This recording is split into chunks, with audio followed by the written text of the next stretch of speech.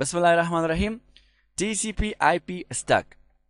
خب شاگردای عزیز، ما شما خو ایرا فهمیدیم که با اساس OSI مدل پروتکل های نتورک جور شدن، یعنی نتورک پروتکلز جور شدن که یک از اونها TCP IP بود، دیگه اونها یکیش مثلا IPX SPX بود و ایرا هم ما شما دیدیم که TCP IP امی دیپارتمنت ها یا لیر ها را نامایشون را تغییر داد. از 7 لیر گفت که ما 7 دیپارتمنت نه 3-4 دیپارتمنت جور میکنه و نامایش هم تغییر داد که یکیش اپلیکیشن ماند و ترانسپورت دقیقه است نگرفت، دیگهش اینترنت ماند ایواز نتورک و دیگهش نتورک اکسس ماند. ایره کلتان میفهمیم.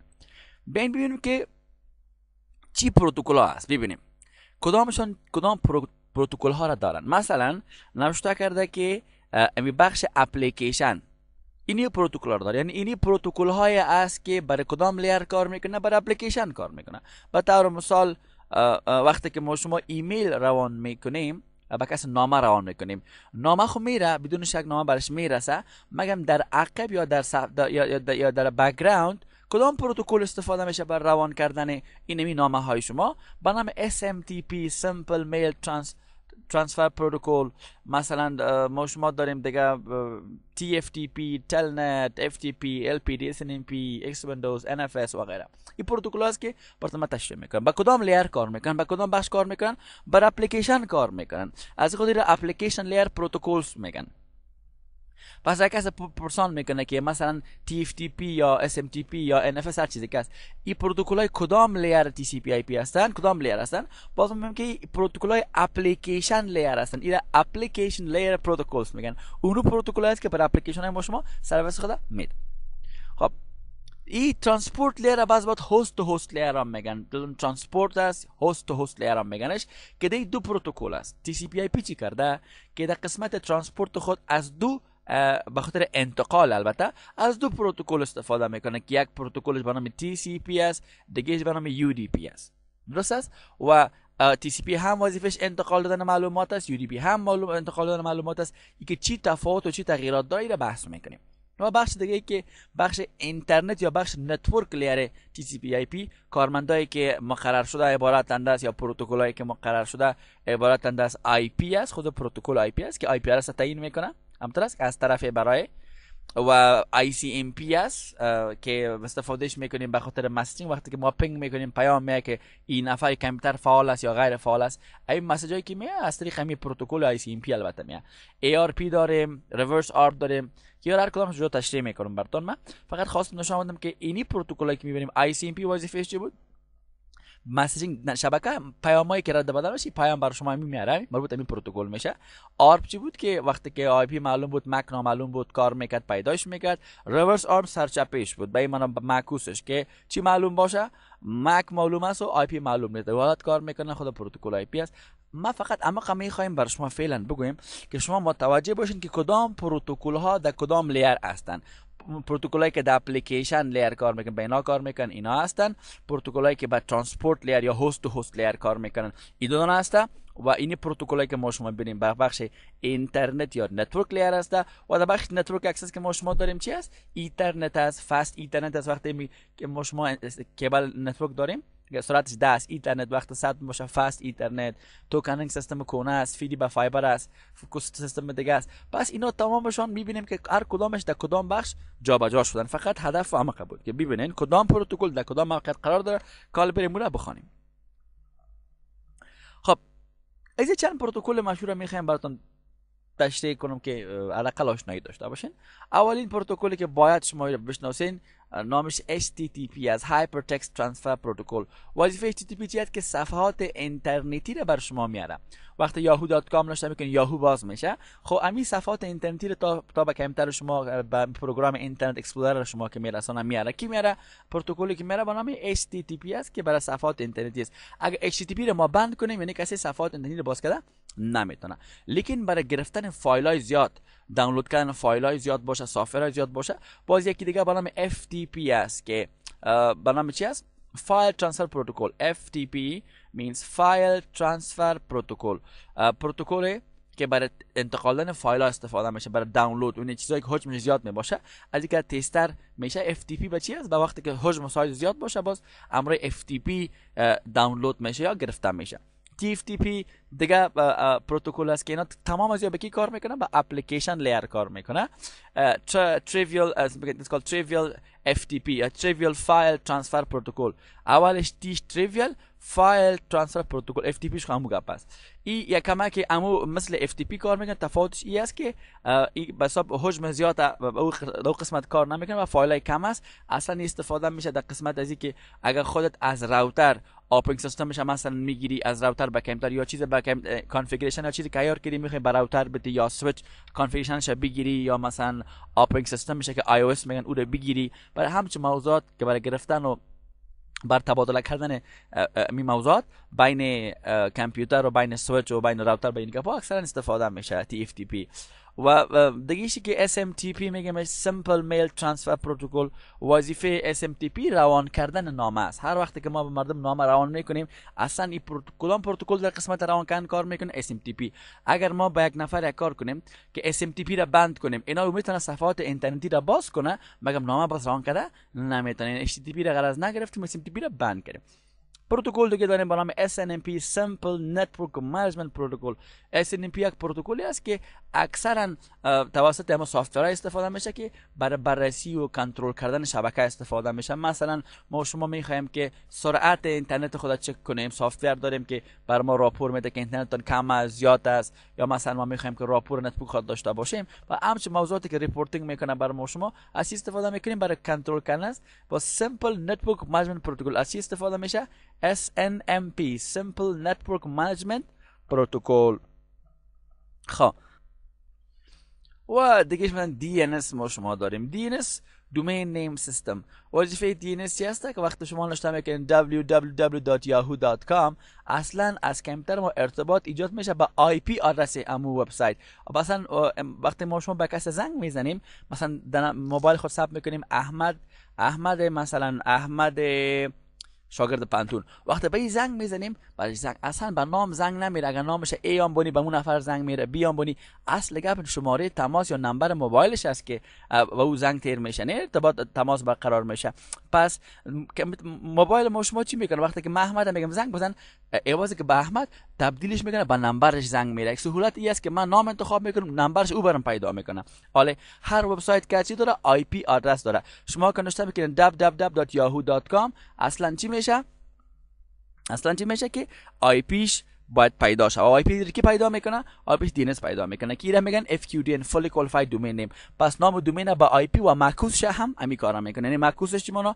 که وقت نام دومین با آی پی تبدیل میکنه کی میکنه؟ DNS. و آی پی با نام دومین کی تبدیل میکنه؟ این هم DNS میکنه. بس از کمک دوربرش میتونه باشه در حقیقت نام دومین هم تبدیل میکنه، چیزی به نام FQDN نام میکنه که خلاصه اگه براتون بگم وقتی که شما نوشته که نام دومین تبدیلش میکنه با آی پی و آی پی پس به همون. خب اینی پروتکلایی بودن که در کدام لیر کار میکنن، در کدام بخش کار میکنن؟ در بخش اپلیکیشن. یا را میگن که اپلیکیشن لیر چی؟ پروتکلز. اپلیکیشن لیر پروتکلز. حالا در قسمت ترانسپورت که میایم، در ترانسپورت که میبینیم که در ترانسپورت یا در هست تو هست لیر TCP IP و دو پروتکل معذف است که کار کنه. یکیش به نام TCP است که ترانسمیشن کنترل پروتکل است و یکیش به نام UDP است که یوزر دیتاگرام پروتکل است.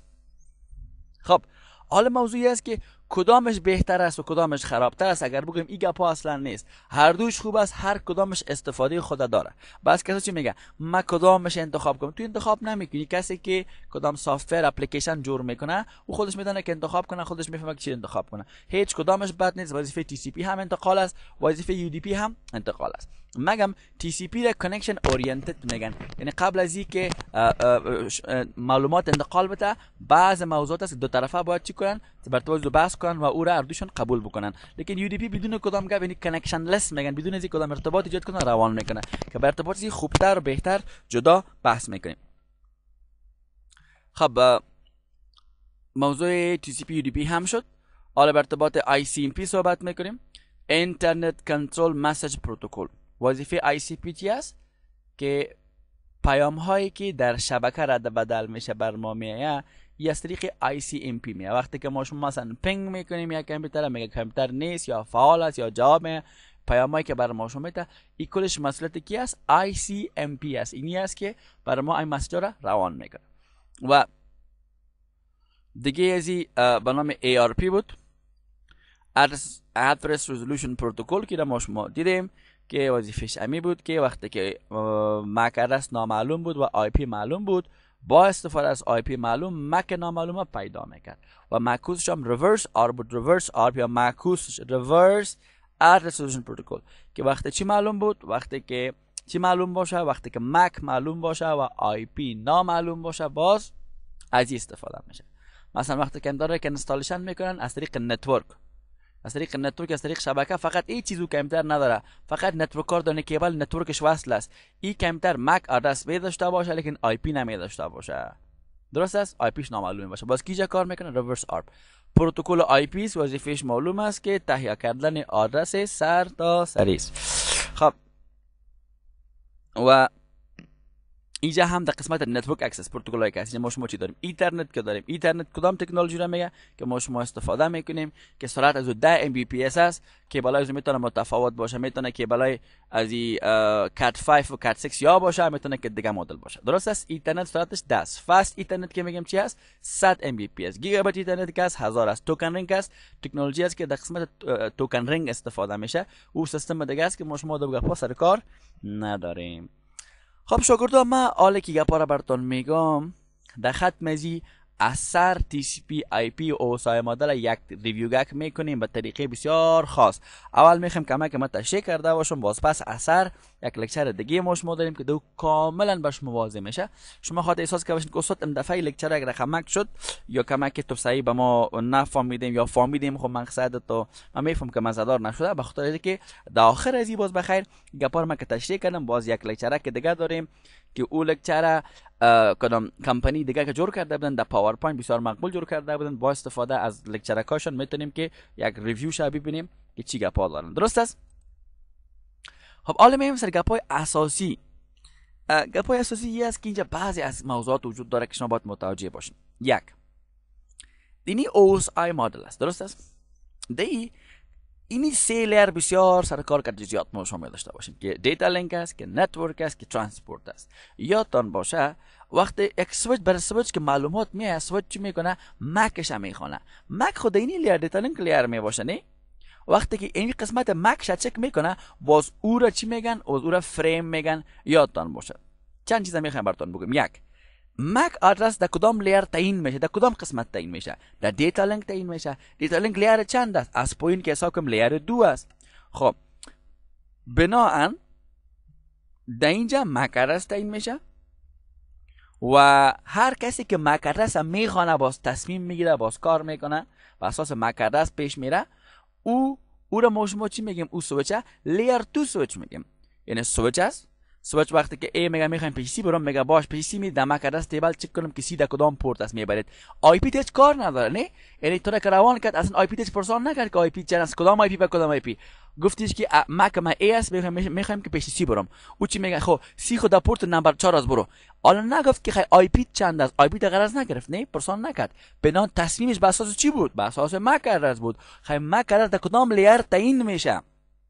ما در اوسای مدل خواندیم که دیتا لینک لیر 2 بخش فرعی داره، یکی LLC یکی مک و مکش کس مک آدرس تعیین میکنه. خیلی مک آدرس در لیر 2 دیتا لینک لیر تعیین میشه. بین وقت لیر 2 سویچ میگیم اونو سویچی که لیر 2 را میفهمه. در لیر 2 چیست؟ لیر 2 دیتا لینک است. دیتا لینک چی است؟ مک آدرس است. خیلی لیر 2 سویچ میگیم امو سویچی که لیر 2 یا مک آدرس میخوانه و میفهمه و به مو اساس تصمیم میگیره. لیر 2 سویچ که کارش به اساس لیر 2 است و لیر 2 چی است؟ مک است. بنابراین خود سویچ چی میگن؟ لیر 2 دیوایس میگن یا ای که لیر 2 سویچ میگن. سویچ هم که بگیم هدف ما لیر 2 است. اگر لیر 2 سویچ میگیم یعنی سویچ نیست که توانایی داشته باشه که آی پی رام بخونه. از خاطر رو لیر 2 سویچ فقط تواناییش است که مک آدرس بخونه و به اساس مک آدرس تصمیم بگیره. لیر 2 سویچ، لیر 2 دیوایس. لیکن در قسمت نتورک ما شما فهمیدیم که یک پروتکل به نام آی پی است. پیشتر در لیست هم دیدیم که یک پروتکل به نام آی پی است. وظیفه آی پی چی است؟ که آدرس سرتاسری را تعیین میکنه که از کدام آی پی آدرس به کدام آی پی آدرس. بسیار خوب. به این اساس ما فهمیدیم که در نتورک دی لیر چی تعیین میشه؟ آی پی آدرس تعیین میشه که از طرف کدام آی پی به کدام آی پی. دی چی تعیین میشه؟ مک آدرس که از طرف کدام مک آدرس به کدام مک آدرس. خب پس دی لیر چندمیه؟ لیر اول، دوم، سوم. خب در لیر 3 یا در نتورک چی تعیین میشه؟ آی پی آدرس تعیین میشه. بسیار خوب. ایناله وقتی که ما شما راوتر رو میبینیم، راوتر چی میکنه؟ راوتر وقتی پیشش میگه من از A به B میرم، A استم میخوایم پیش B برم، آی پی ما 1 است، میخوایم 1 است، میخوایم به 21 برم. او چی میگه؟ خب پیش 21 میخوای بری، 21 دیگه این از اینجا برو. ببینید که مک شکار نداشت. راوتر چی کرد که آی پی از او رو چک کرد که از کدام شبکه از کجا میخوای بره. گفت ما 1 است میخوایم پیش 22 برم. و خب 22 که از یک طرف از بیا که ما برم. نگفت که A استی پیش B میری ما B تو. اصل کار خود به اساس چی میکنه؟ راوتر به اساس خواندن در نظر گرفتن آی پی آدرس میکنه. پس آی پی آدرس در کدام لیر تعیین میشه؟ در لیر 3. پس هر آلی که لیر 3 میگیمش یعنی که به اساس آی پی آدرس تصمیم میگیره. بنابراین آی پی آدرس در لیر 3 تعیین میشه. وقتی که ما لیر 3 دیوایس میگیم یعنی او دیوایس یا او آلی که به اساس نتورک لیر یا آی پی آدرس تصمیم میگیره و کار میکنه، او رو خوانده میتونه. لیر 3 دیوایس. اینا راوتر که سر کار چی است؟ که آی پی آدرس نتورکش میبینه. بنابراین راوتر که از مربوط لیر 3 میشه. لیر 3 سویچ چی بود؟ امور راوتر بود با این تفاوت که هاردویر روان میکرد، فوروارد میکرد، پاس میداد، پکتکاری طرف میبرد. از این خاطر اینا چی میفتن؟ قویتر بود. نامش لیر 3 سویچ بود و دیگه نامش چی بود؟ راوتر بود. پس هر کس سویچ لیر 2 سویچ میگه، لیر 3 سویچ میگه یعنی سویچ در حقیقت لیر 2 میباشه که مک آدرس هم میخواد تصمیم میگیره. لیر 3 سویچ او سویچ است که قواره سویچ داره، مگم به اساس آی پی کار میتونه بکنه، به اساس مک میتونه کار کنه. بنابراین او راوتر است. راوتر است که هاردویر کار میکنه، که سافتویر روان نمیکنه. از راوتر که تیزتر است. از اون خاطر چی میگن؟ لیر 3 سویچ میگن که مالتی لیر دیوایس ها میگن، چرا که هم مک آدرس میفهمه و هم آی پی آدرس میفهمه. دو لیر شد، دو چندین داره، مالتی میگن. مالتی لیر سویچ که چندین لیر میفهمه. خب آمدیم سر موضوع این قسمت، ترانسپورت. در ترانسپورت که چی تعیین میشه؟ پورت نمبر تعیین میشه که ما پورت نمبر جدا میبینیم. به طور مثال بعض کسی چی میگه؟ استاد پورت نمبر چی معنا میده؟ ما میگیم که هر سرویس که سرویس ها توسط نمبر مشخص میشه که را پورت نمبر میگن. مثلا چطور بگوییم که احمد بتونه که ایمیل روان کنه مگم صفحات اینترنتی را واس کرده نتونه؟ یک سرویس اجازه دادیم، یک سرویس بند کردیم. اگه تو بگیم که احمد هیچ کار نتونه، خب بگیم آی پی احمد بلاک کنین. آی پی احمد 10 بس بلاک. خیلی تو بگیم که احمد ایمیل روان بتونه لیکن صفحات اینترنتی را باز کرده نتونه. اینا له هدف یک سرویس است. هر سرویس شناسایی میشه به اساس نمبر. اون نمبر چی میگن؟ پورت نمبر میگن. اون نمبر چی میگن شاگردا؟ پورت نمبر میگن که اینی کارا بتونه. مثلا احمد بتونه که ریموت استاپ کنه، بتونه که پینگ کنه، مگم نتونه که صفحه اینترنتی را باز کنه. پینگ کرده بتونه ایمیل روان کرده بتونه ایمیل چک کرده بتونه لیکن صفحه خیلی چند سرویس شد نی. هر سرویس توسط چی تعیین میشه؟ توسط پورت نمبر، توسط نمبر تعیین میشه. ایناله وظیفه ترانسپورت اینمی است که پورت نمبر در اینجا تعیین میشه که از کدام سرویس به کدام سرویس یا و غیره و غیره. بنابراین وقتی که لیر 4 سویچ میگیم یعنی اون سویچ های است که او هم او سویچ چی را میفهمه؟ پورت نمبر هم خوانده میتونه. اگر بگویش که HTTP را یا صفحات اینترنتی که آمد از این را ببرش، لیکن پینگ که آمد پینگ ICMP از او را ببرش، او بفهمه گپه. بنابراین سویچی که پورت نمبر خوانده میتونه او چی میگن؟ لیر 4 سویچ میگن. اینالی وقتی که ما مالتی لیر سویچ میگیم یعنی سویچی که چندین لیر میفهمه. میشه که دو لیر بفهم او را مالتی لیر سویچ بگیم، میشه که این ارسیش بفهم او را مالتی لیر سویچ بگیم. یک سویچی که پورت نمبر میفهمه گپ واضح است که آی پی آدرس و گپ های دیگر رو میفهمه. همونطور است. پس مالتی لیر سویچ میتونه که لیر 4 سویچ باشه، میتونه که لیر 3 سویچ باشه. اگر مشخص بگیم اتو خوب است. لیر 3 سویچ معلوم میشه که تنها تا کجا آی پی آدرس هم خوانده میتونه مکام. اگر لیر 4 سویچ میگیم یعنی ارسیش. اگر مالتی لیر میگیم نمیفهم که مالتی لیر هدفش از اون سویچ است که آی پی را میفهمه یا اون سویچی که آی پی را میفهمه پورت نمبر را میفهمه، چرا که هر دوی زیر مالتی لیر میگن. نه بنان مالتی لیر که میگیم دو لیر را مالتی لیر میگن، سه را مالتی لیر میگن. مشخص نمیشه که هدف از کدام سویچ است که دو تا را میفهمه یا سه تا را میفهمه. بهتر است که لیر 4 سویچ که میگیم یعنی تا اینجا را میفهمه، لیر 3 که میگیم تا اینجا را میفهمه. خب این موضوعات میخوایم براتون بگم که لیر 4 دیوایس میگم هر آله که پورت نمبر خوانده میتونه میفهمه ورچی میفتن ورچی میگن لیر 4 دیوایس میگن. صحیح؟ اکثر گفتیم کسایی که رسیده هستن باز از این اصطلاحات زیاد استفاده میکنن. صحیح؟ میگه we have enough layer 2, 3 and 4 devices in our campus. ما بسیار میگه به قدر کافی چی داریم؟ سویچ داریم، لیر 3 سویچ داریم، راوتر داریم، لیر 4 سویچ داریم. چی گفت؟ لیر 2 3 and 4 devices یعنی آله های لیر 2 3 و 4. حالا اینجا شما متوجه باشین لیر 1 فیزیکال لیر است. صحیح؟ و لیر 2 چی است؟ دیتا لینک لیر است. کیرا ما شما در امی تی سی پی آی پی نام دیگه چی است؟ DoD دیپارتمنت آف دیفنس. امی تی سی پی آی پی که جور کرد وزارت دفاع امریکا جور کرد دیپارتمنت آف دیفنس میگنش. دیپارتمنت آف دیفنس وزارت دفاع. از خود دیگه DoD مدل هم میگن. بعضی کسا میگن what do you know about DoD model؟ تو راجع به DoD چی میفهمی؟ ورخطانش امی تی سی پی آی پی DoD مدل هم میگن. خب ما فهمیدیم که فیزیکال و دیتا لینک تی سی پی آی پی که است به نام نتورک اکسس لیر میگه. صحیح؟ خب آمدیم سر موضوع ازی که در این قسمت در فیزیکال فقط چی میباشه؟ سیگنال میباشه. این حال سیگنال میباشه آلاهی که فقط سیگنال میفهمه ولی چی میگن؟ لیر 1 دیوایس، فیزیکال لیر دیوایس که مثالش چی است؟ هب است. پس در فیزیکال لیر یا در لیر اول غیر سیگنال چیزی نمیباشه. آلی که همه چیز سیگنال میگه فقط سیگنال هم میشناسه و بس او را میگن که لیر 1 دیوایس. آله لیر 1 یا خود لیر 1 خب فیزیکال لیر میگن. فیزیکال لیر دیوایس آله فیزیکال آله لیر فیزیکال یا آله لیر 1. پس فیزیکال لیر دیوایس یا لیر 1 دیوایس چی را میگن؟ هب میگن. بله که هب فقط سیگنال هم میفهمه بس. و لیر توی ما شما که از او سامال دیتا لینک لیر میگیش که دی کدام چی تعیین میشد؟ دیجا مک ادرس تعیین میشد یا لیر 2 ادرس تعیین میشد. نه وقت دینی قسمت نباشه بازی را فریم میگن. هم تو بود مثلا چی میگه؟ سویچ فریم چک میکنه، راوتر که از پکت چک میکنه و لیر 4 سویچ که است سگمنت چک میکنه. چرا میگن؟ اما قسمتی که مک ادرس نوشته است، مک ادرس کام لیر نوشته شده در لیر 2 وقتی که در اوج قرار میگیره دیتا صحیح دو مرحله می باشه بازور چی میگن؟ فریم میگن. پس ما فهمیدیم که لیر 2 دیتا لینک لیر میگن و مک آدرس یا لیر 2 آدرس دمی لیر 2 تعیین میشه. پس وقتی که دینی قسمت امی معلومات که از بالا پای میادم قسمت لیر 2 که میرسه او را چی میگن؟ فریم میگن. یا اینا آمدیم سر موضوع ازی میگه که ای دکتر اطفال است. یعنی وقتی که نو پیدا میشه طفل باز ای چکش میکنه. باز چی میگه؟ ای دکتر جوانان است. وقتی که جوان میشه باز او چکش میکنه. این هر حالت از خود یک نام داره. پس وقتی که سویچ مک آدرس میخونه دو قسمتی که مک آدرس خوانده میشه اون قسمت باز که میرسه او رو چی میگن؟ او رو میگن که فریم. خب پس ما فهمیدیم که لیر 2 دیوایس آلی که در لیر 2 کار میکنه، آلی که یعنی مک آدرس میفهمه یا دیتا لینک لیر دیوایس میتونه چی باشه؟ میتونه سویچ باشه، میتونه یکی دیگه به نام بریج بود. تفاوت چی بود که بریج امرای سافت ویر فورواردش میکرد راوندش میکرد لیکن سویچ امرای ایسک هاردویر.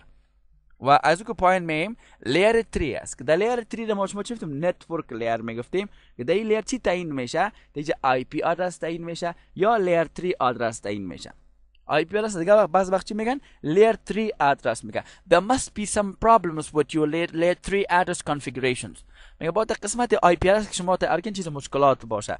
So لیر 3 آدرس یا آی پی آدرس در این حالت که میرسه یعنی وقتی یک راوتر چی را چک میکنه؟ آی پی را چک میکنه. وقتی که آی پی را چک میکنه او قسمتی که چک میکنه او حالت چی میگه؟ اون قسمت چه میگه که پکت. چی میگن؟ پکت. اگر مک را چک میکنه بازور چی میگن؟ در کدام حالت میباشه؟ فریم. او قسمت فریم قسمت هم پکت.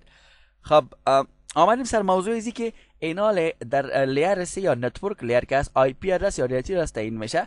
پس وقت لیر 3 دیوایس میگیم آله هایی که در لیر 3 کار میکنه یا نتورک لیر دیوایس میگیم آله هایی که در نتورک لیر 3 کار میکنه. او هدف ما چی است؟ راوتر است که راوتر در لیر 3 کار میکنه و اساس آی پی ادرس کار میکنه، آی پی را میخونه.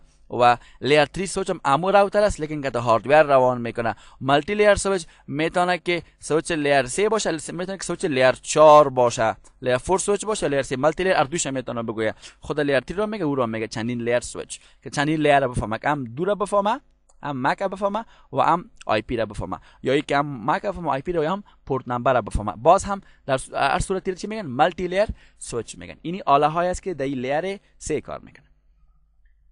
و در آخرش میم لیر 4 لیر 4 که ترانسپورت لیر است که در هست تو هست میگه تی سی پی آی پی. در اینجا پورت نمبر تعیین میشه. مثلا این پروتکل که صفحات اینترنتی رو میاره او را HTTP نامش میگه، نامش HTTP است که نمبرش TCP 80 است که جدا بحث میکنیم که TCP 80 چی معنا میده تشریح میکنیم. لیکن در این قسمت ایرا سگمنت میگن. اینی حالت مثلا گفته بودیم نه طفل نوزاد، جوان چطور پیر یا هم نام داره، فریم، پکت و در قسمت ایرا سگمنت میگن. پس وقت لیر 4 دیوایس میگیم یا ترانسپورت لیر دیوایس میگیم اینی یا خوانده میشه سلش یا لیر 4 دیوایس اور ترانسپورت لیر دیوایس. یعنی آله که در لیر 4 کار میکنن چی است؟ لیر 4 سویچ است یا مالتی لیر سویچ است که دو نام میتونیم بتیم. خب بعضی کسا کما که در قسمت فهمیدن پروتکل ها براشون مشکلات می باشه. به طور مثال ما گفتیم که وظیفه HTTP یا احمد هر کسی که است آوردن صفحات اینترنتی است. خب خیلی صفحه اینترنتی را کی میاره؟ پروتکل به نام HTTP میاره. اما اینا خواندیم که پروتکل HTTP که ما شما میگیم در کدام لیر کار میکنه؟ در اپلیکیشن لیر کار میکنه. اپلیکیشن لیر پروتکل است. پروتکل است که برای اپلیکیشن ها سرویس میده. اینا اپلیکیشن لیر پروتکلز میگن. خب بسیار خوب. خیلی HTTP چی میکنه؟ صفحه اینترنتی را میاره. بسیار خوب. خیلی اگر صفحه اینترنتی را HTTP میاره پس TCP و UDP چی میکنن؟ بسیار سوال خوب. ببینین اتکا سوال میگه استاد خود گفتی که ترانسپورت که است توسط TCP و UDP میشه. صحیح است، درست است. ترانسپورت یا انتقالات توسط یکیش به نام TCP است، دیگه‌اش به نام UDP توسط از یا صورت میگیره. پس اگر توسط از یا صورت میگیره خیلی HTTP چی میکنه؟ اگر این میاره خیلی ای چی میکنه؟ اگر اون میاره خیلی چی میکنه؟ بسیار سوال معقول. یادتان باشه که آلمارتان میگم یک نفر کس فکر کنین که وظیفهش آوردن چی است؟ آوردن ترکاری است. یک نفر کس آوردنش وظیفهش آوردن آرد روغن است. یک نفر دیگه وظیفهش آوردن چی است؟ میوه است. یک نفر دیگه پخته تکانی میکنه، یک نفر کالاشویی میکنه. صحیح. لیکن مثال میخواستم براتون بگم، لیکن امو و نفری که ترکاری میاره وظیفهش فقط ترکاری آوردن است و هیچ وقت آرد نمیاره، این فقط آرد میاره براتون مثال. لیکن ترکاری را که میاره فقط این نفر است که میره من در چی میاره؟ خودش خود میاره. در کدام موتر؟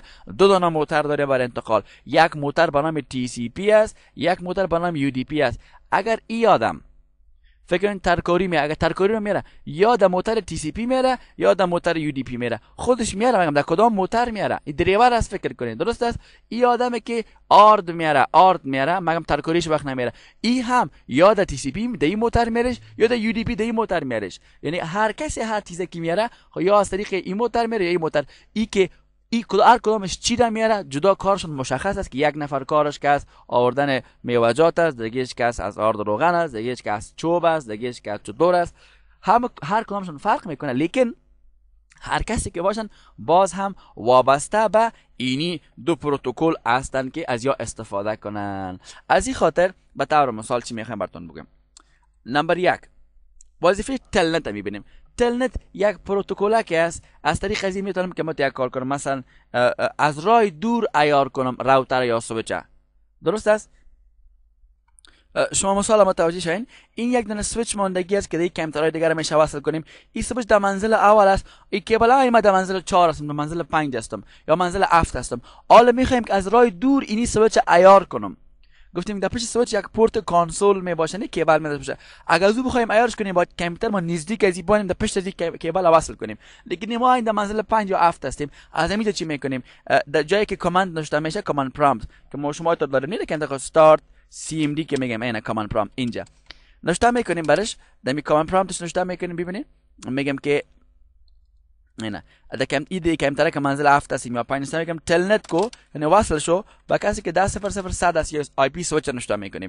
خب میگه پسورد تا بگو میگم اینا پسورد میگه خیلی داخلش اینا حالا میشه که من چی کنم در سویچ داخل شدم سویچ عیار کنم بگم نام سویچ باشه مثلا L2S یعنی L2S یا لیر 2 چی لیر 2 سویچ نوشته کنم صحیح اینا حالا نام سویچ شده در طرف چپ سکن معلوم میشه L2S حالا خلاص کارم اگزیت میکنمش خارج میشم. پس از راه دور من ایره عیار کردم. چی نوشته کردم؟ من چی نوشته کردم؟ نوشته کردم که تلنت از راه دور عیار شوه. باز آی پی نوشته کردم که 10.0.0 اینا باز من داخل شدم کار کردم. صحیح شکر. پس سوال ما همینجا بود از شما که اینجا می که اینمی تلنت که میبینیم برای که معلومات به ایراد بدل میشه. خب این تلنت وظیفش چی است؟ وظیفش عیار کردن از راه دور. صحیح؟ خب این تلنت نمبرش چند است؟ نمبرش 23 است. بسیار خوب. لیکن از چی استفاده میکنه؟ از TCP. یعنی این آدم با استفاده از اینی موتور TCP حرکت میکنه و خودش نمبرش است 23. هر وقت 23 TCP را که بند کنی یعنی هر وقت در این موتور یک نفره که نامش 23 بود 6 نفهم کنم چی است؟ تلنت است. این حاله اگر ما میخوایم کسی در این سویچ تلنت کرده نتونه ما چند بلاک میکنم. مثلا میخوایم که از راه دور کسی عیار کرده نتونه از راه دور تا که نزدیک نمیاد از دور کسی چیز را عیار کرده نتونه چرا که هر کس میگه من نکردم سیستم خراب میکنن در خانه خود هستن از خانه خود عیار میکنن در دفتر او را باز میگه من نکردم. ما چند بلاک کنم؟ ما باید نمبر چند 23 TCP را بند کنم. پس اطمینان میده شاگردا که هر چیزی که از چی استفاده میکنه از این دو موتور برای انتقالات خود استفاده میکنه. خب معلومات تلنت کی انتقال میده؟ TCP. خب این خود TCP هم از خود نمبر داره. مثلا ما شما چی میگیم 0700 چی معنی میده؟ افغان بیسیم. 0799 چی معنی میده؟ روشن معنی میده. خیاطتان باشه. TCP نمبر پروتکل است. نمبرش چند 6. اگه بگه 6 یعنی که TCP. اگه بگه که ابدا یعنی که UDP. آله سکنین تلنت از چی استفاده میکنه؟ از TCP. چی میگن TCP 23 یعنی TCP از این موتور و نمبر خودش چند است؟ 23. TCP 23 چی را میگن؟ تلنت را میگن. اترام گفته میتونیم که عوض TCP 6 23 را بند کنین. چی معنی؟ یعنی TCP 23 یا تلنت را بند کنین. خب دیگه سعی میکنیم HTTP وظیفه چی بود؟ آوردن صفحات اینترنتی. در چی می آورد؟ در TCP می آوردش. نمبر خودش چند بود؟ 80. اگر TCP 80 بند کنی چی بند میشه؟ صفحات اینترنتی صفحات اینترنتی دیگه آماده نمیتونه. فکر کن دینی موتور صفحات اینترنتی بار میشه اگر در اینجا نفر کشیشته باشه نامش 80 باشه و خود این موتور چی باشه؟ TCP باشه. اسکرا را میگم اسکرا متوجه باشین شما پلیس محترم که موتر که نمبرش 6 بود یا نامش ایت موتر TCP یا نمبرش 6 است. صحیح؟ و دایی یک دریور یک نفر که نمبر خود از او 80 بود میرفت شما اون موتر را بند کنید در داخل از صفحات اینترنتی است. پس TCP 80 یا 680 چی را بند میکنه؟ صفحات اینترنتی را بند میکنه. خب FTP چی است؟ آوردن صفحات اینترنتی نه سافت‌ورها رو که از اینترنت میگیریم دانلود میگیم چیزی که حجمش زیاد باشه. FTP چی میگه؟ نامم از فایل ترانسفر پروتکل. ما یک پروتکل هستیم که با فایل‌ها جور شدیم که زیاد بیارم. مثلا یک کوچکشی است که ما شما تا کرولا میکنیم یک موتر میگه ما با کوچکشی جور شدیم کل خانه تا خالی کنیم ما پر نمیشم. اگه کرولا بیچاره که پر کنی خب 90 دفعه بودی خلاص نمیشه. مگم یک موتر چی میگه نامم موتر کوچکشی بلند موتراست. بلان FTP چی میگه؟ نام ما پروتکلی است که برای انتقال فایل است. FTP فایل ترانسفر پروتکل. وظیفه ما آوردن فایل ها و دانلود کردن است. حجمش زیاد باشه کلان زیاد باشه ما کار میکنم. این از کدام موتور استفاده میکنه؟ از کدام پروتکل استفاده میکنه؟ از پروتکل TCP. نمبرش چند است؟ 21. هر وقت یک نفر اشته بود 21 بود و موتور این موتور بود خود به خود FTP است. خب DNS گفتیم چی میگه؟ DNS خب شما فهمیدین.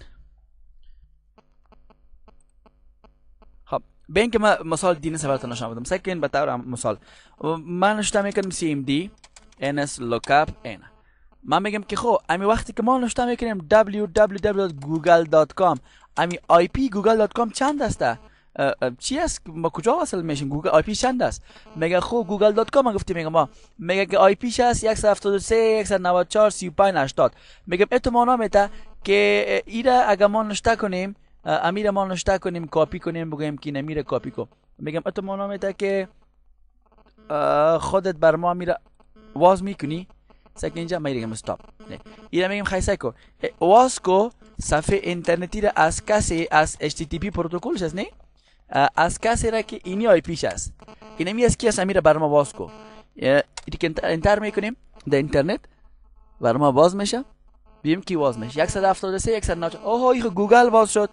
خیلی معلوم دار است که به خاطر سهولت مردم آی پی را نوشته ما شما چی نوشته میکنیم؟ ما شما نوشته میکنیم که www.google.com و خودشون تبدیلش میکنه به آی پی. امی آی پی را عوضی که من نوشته کنم خودش نوشته میکنه. کی کار کرد؟ این کار کی میکنه؟ این کار اینمی DNS میکنه. خود که نوشته میکنین www.google.com او تبدیل میکنه عوض از آی پیش خودش پیدا میکنه باز میشه. اگر نه باید خود هر آی پی را نوشته کنین چقدر وقت میگیره نه؟ از خود این DNS است. DNS برای ازی که کار خود بکنه هم از UDP استفاده میکنه، از دیگه موتر یا از دیگه ترانسپورت پروتکل استفاده میکنه با نام UDP. از این استفاده میکنه و هم از او استفاده میکنه. سعی کنین یعنی که یا از دو موتر استفاده. DNS نمبرش چند است؟ 53. هم 53 TCP و هم 53 UDP. از دو موتر استفاده میکنه. اگر میخوای کی را بند کنی باید اردوش بند کنی که نه در این موتر ای از دو موتر استفاده میکنه. از اردوش باید نکنه اگر میخوای بندش کنی. خب مثلا ما شما چی میکنیم؟ این دیگر سعی میکنیم TFTP چی بود؟ برای انتقال معلومات برای سایز کم بود، حجم کمش بود نه؟ و که برای گرفتن حجم کم یا معلومات کم TFTP استفاده میشه که از راوتر میخوایم بگیریم میگه با این شکل استفاده میشه که از راوتر بخوایم معلوماتش بگیریم یا کانفیگریشنش بگیریم. نمبر 69 از چی استفاده میکنه؟ از UDP استفاده میکنه. User Datagram Protocol UDP. Transmission Control Protocol User Datagram Protocol که بیشتر پیش بریم نوشته میشه. باز هم نمبرش چند است؟ 17. نمبرش چند است؟ 6. از اون که پیش من DCP وظیفه چی است که به شکل اتومات آی پی آدرس توزیع میکنه. مثلا خود میگه من کمتر آدرس نمیتونم اتومات بگیره، باز یک کمتر دیگه اتومات توزیع میکنه. پروتکلی که DCP است نامش Dynamic Host Configuration Protocol وظیفش به شکل اتومات توزیع کردن آی پی آدرس است. از چی استفاده میکنه؟ دو نمبر داره، نمبر 67 و 68. دو نمبر داره در یک موتر UDP، یعنی که 67 و 68 UDP رو که بند کنیم چی بند میشه؟ DCP بند میشه. پس دو نمبر داره، هم 67 هم 68. دو سیم کارت داره، دو نمبر داره 67 و 68. لیکن از کدام موتر استفاده میکنه؟ اگر 67 یا 68 زیر دوش بند کنیم چی بند میشه؟ DCP بند میشه. پروتکل دیگه اون SNMP Simple Network Management Protocol بود که گفتم برای کنترل کردن نتورک استفاده میشه. مثلا PRTG میگنش نه، یک سافتور است که چک میگن چقدر بندویت دارم، چقدر اپ لینک و داون لینک ما سرعت ما چقدر، دانلود ما چقدر، آپلود ما چقدر. او نمبرش 161 است و از چی استفاده میکنه؟ از UDP. و پاپ 3 است، این قسمت ایمیل است. روان که میکنیم خب فقط از طریق SMTP روان میشه، لیکن که میگیریم چندین طریقه داریم. IMAP4 داریم، پاپ 3 داریم و غیره. پست آفیس پروتکل پاپ. خب نمبر پاپ 3 چند است؟ 110 چی؟ TCP. پاپ 3 برای آوردن ایمیل کار میکنه، SMTP برای بردنش کار میکنه. پس نمبرش 110 است و TCP استفاده میکنه. SMTP برای روان کردن استفاده میکنه. نمبرش چند است؟ نمبر از 25 و ای هم از TCP است. اشتباه شده این طرف اشاره میکنه، اشارهش باید جور کنیم.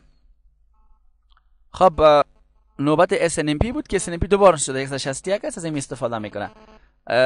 SNMP 161 UDP را استفاده میکنه. بله ای از SMTP که است این صورت اشاره کنه، از TCP صحیح است.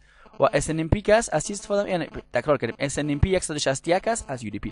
خب اگر بخوایم که پورت نمبرها را چک کنیم کار آسان چی است؟ در کامپیوتر ما شما در ویندوز 7 در ویندوز XP یک فایل است که در کل پورت نمبرها موجود است. سعی به اینکه بریم مثلا بریم میگم درایو سی برو، درایو سی گرفت میگم ویندوز برو، میگم برو سیستم 32 برو، صحیح سیستم 32 گرفت میگم برو در درایورز برو در ETC برو.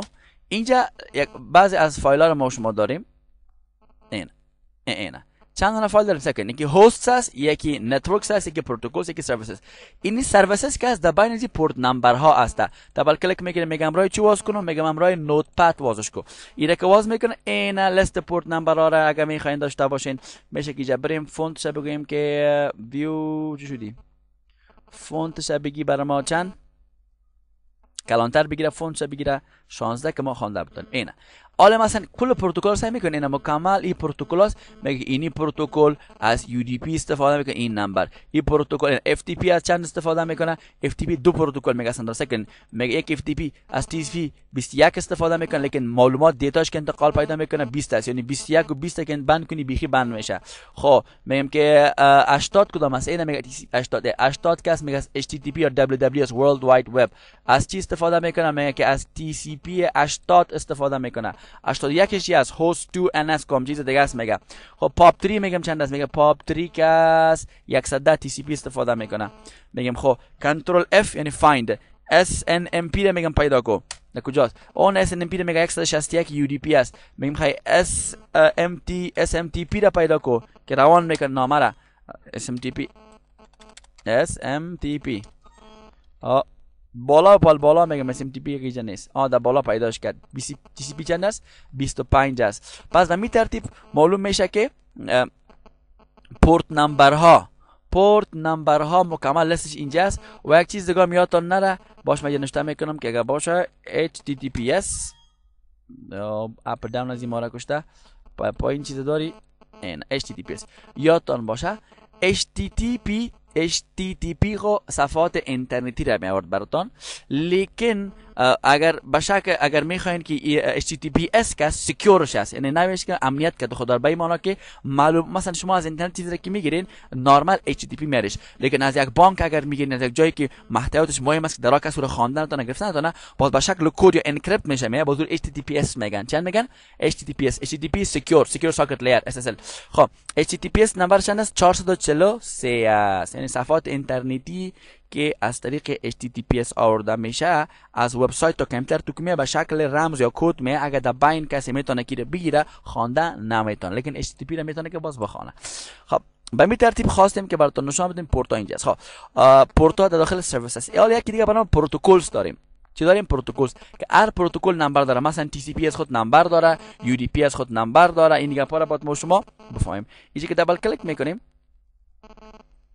که دبل کلیک میکنیم میایم در قسمت نوتپد که باز کنه اینا باز شد ببینید که خود پروتکل IP که میگم در نتورک لیر است سایز نمبرش است 0 پروتکل نمبر 0 چی رو میگن IP رو میگن ICMP چی است Internet Control Message Protocol وقتی پینگ میکنیم ترسرت باز کاماندهای دیگه است جوابایی که می از طریق امی ICMP یا مسئولیت مسیج ها پیام‌های شبکه را می داره ICMP نمبرش چند است 1 است دیگه که میشیم TCP نمبرش چند است 6 است UDP نمبرش چند است UDP 17 است IP ورژن 6 باز ما شما داریم نمبرش چند است IP خود دو ورژن داره 4 و 6 ما 4 شتال نخوندیم اینه 41 خب به می ترتیب لیست پروتکل ها در اینجا هست خب دیگه‌اش ما شما کار نداریم پس ما شما فهمیدیم که این کانسپت مالتی پلکسینگ است یعنی چند دو تا یک جای میشه کار میکنن HTTP 80 و TCP 6 یک جای میشه یعنی 680 یا 86 یا 80 TCP یا TCP 80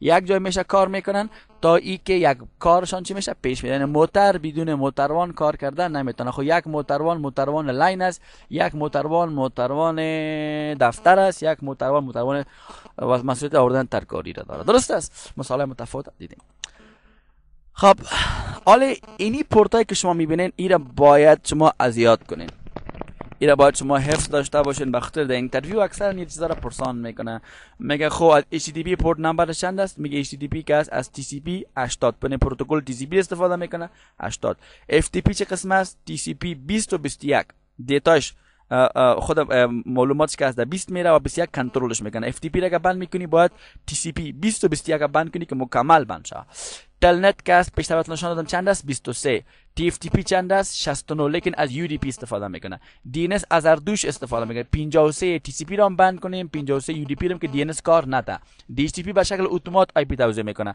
67 و 68 UDP را استفاده میکنه SMTP 25 TCP را POP3 TCP 110 SNMP UDP 161 اینا یادتان باشه که بعض نام‌ها است نام‌ها که اون نام‌های مشهور است صحیح است که اون نام‌ها را ما شما استفاده کرده نمیتونیم درست است به می ترتیب اینا نمبرها که است نمبرها از 0 تا 1023 مثلا 80 معلوم دار گپ است که HTTP است یا صفحات اینترنتی است قضیه آورده میشه صحیح است یا مشهور است یا تعیین شده یا قبلا استفاده میشن یادتان باشه که پورت نمبرایی که از 0 تا 1023 هست که دو 80 در بین از یا میانه از 0 تا 1023 یا را میگن well known ports پورت های مشهور صحیح و پورت های 1024 تا تقریبا ایسا کنین که 4951 که 49151 میشه اگر از 1024 49151 یا رجیسترد پورتس میگن پورت رجیستر شده میگن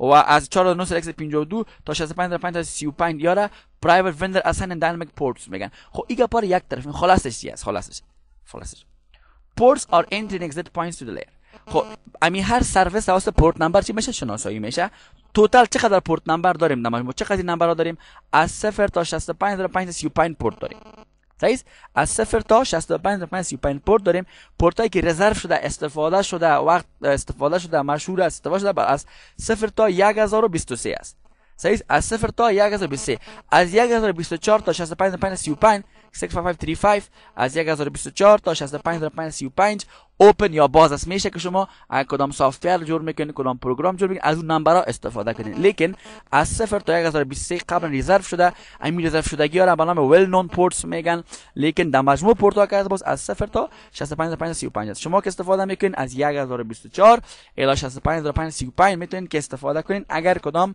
بخش جدید شما فعال میکنین باز هم ما کار کردیم که اینجا آدرس براتون نوشته کردیم در درایو سی ویندوز سیستم 32 درایورز etc اونجا که رفتین چند فایل که هست در بین از دیدین که یک فایل به نام سرویسز بود که داخلش پورت نمبرها بود فهمیدیم دوباره تکرار شده که FTP که از پروتکل اپلیکیشن لیر بر اپلیکیشن کار میکنه از پورت 21 و 20 استفاده میکنه از چی TCP تلنت از 23 TCP HTTP 80 TCP DNS 53 TCP و 53 UDP TFTP 69 UDP SNMP 161 UDP حالا بر ارتباط این دو پروتکل که ما که بحث میکنیم که یک پروتکل به نام TCP است و دیگه‌اش به نام UDP است درست است که یکیش هم میگن ریلایبل است بسیار قابل اعتبار است و این کانکشن اورینتد است و دیگه‌اش هم میگن که کوشش خود میکنه کانکشن لس است یادتان باشه دو پروتکل ترانسپورت به نام چی است TCP UDP TCP را چی میگن کانکشن اورینتد UDP را چی میگن کانکشن لس چرا براتون میگم خلاص موضوع ای است که UDP به چی استفاده میشه با تلفن از طریق اینترنت که شما میکنین وایس اوور آی پی که میگن یا ویدیو اوور آی پی میگن برای وایس استریمینگ و ویدیو استریمینگ یادتون باشه برای آواز و برای ویدیو چی استفاده میشه UDP استفاده میشه بعد دیگه کار با ایمیل دانلود فایل شیر بکاپ های دیگه که هست چی استفاده میشه TCP استفاده میشه که براتون خوبتر پیش میرم تشریح میکنم درست است پیش کردن تشریح میکنم لیکن یادتان باشه UDP به چی استفاده میشه برای آواز و برای ویدیو کال که شما میکنین نه برای ویدیو کال و برای آدیو کال که میکنین نه وایس کانفرنسینگ میکنین یا ویدیو کانفرنسینگ به این گپا از UDP استفاده میکنیم که میشه و دیگهش که از دیگه بخشا که از TCP استفاده میشه اینجا ما تفاوتش براتون میگم خب TCP چی معنی میداد ترانسمیشن کنترل پروتکل UDP چی معنی میداد یوزر دیتاگرام پروتکل درست است خب اگر من بگم که TCP فکر کنین که کورولاس UDP که است موتور باربری است کدامش خوب موتور است سگپ به معناست هر کدامش جای داره در کوچکشی بهترین موتور کوچکشی است لیکن در چکرزن بهترین موتور TCP است پس ادام نمیشه که موتور کوچکشی تو چکر بری یا در موتور چکر تو کوچکشی کنی پس هر چیز خوب است صحیح هر بخش کس استفاده خود داره این حال TCP یعنی که Transmission Control Protocol UDP کی User Datagram Protocol خب TCP connection oriented است. اول یک ارتباط ایجاد میکنه، باز از او گپای دیگه میشه. ارتباط ایجاد میکنه چی معنا؟